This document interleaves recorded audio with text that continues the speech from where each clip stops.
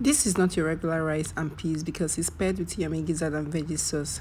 Add coconut oil, onion, green seasoning for flavor into a pot and stir fry until the onion is translucent.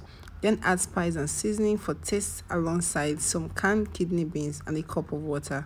Stir to combine the condiments together, then cover and allow to cook for 5 minutes before going in with some washed rice, coconut milk, a tablespoon of browning, and 1 scotch bonnet.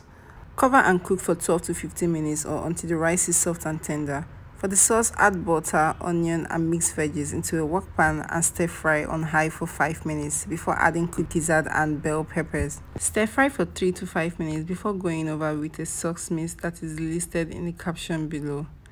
Once the sauce is added, stir until it's well thickened and serve. Not only is this meal flavorful, it's also packed with nutrients that your body needs. And if you love this recipe, please leave a comment below. Thank you.